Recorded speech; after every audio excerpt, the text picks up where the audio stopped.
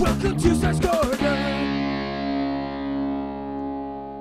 Hey all, Sai here. This is the sign that I made with that first little butterfly.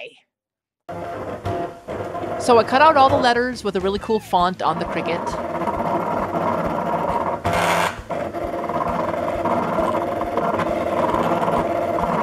And then I removed all that excess vinyl from the lettering, and then I put some contact paper over the top of the lettering.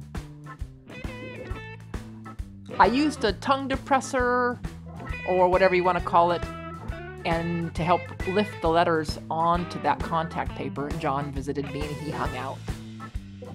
And then I took that to the project and I cut each word out and placed it where I wanted it, and then used the tongue depressor again to add that vinyl lettering to the board. Cool. Nice. And that's how it was looking. Then I attached all the rest of the letters.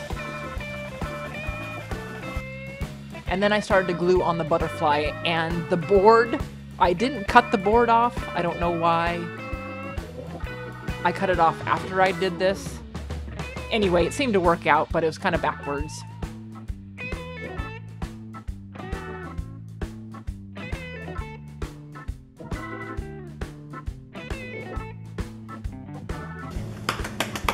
Then I had my little celebration. And when it was all dry, I added the polyurethane spray. Well, this is all dry now, and I remembered to add the antenna on here. Yay! And then I changed some letters around a little bit, and then I added my little Siki and some hardware to the back. So yay, that's done too!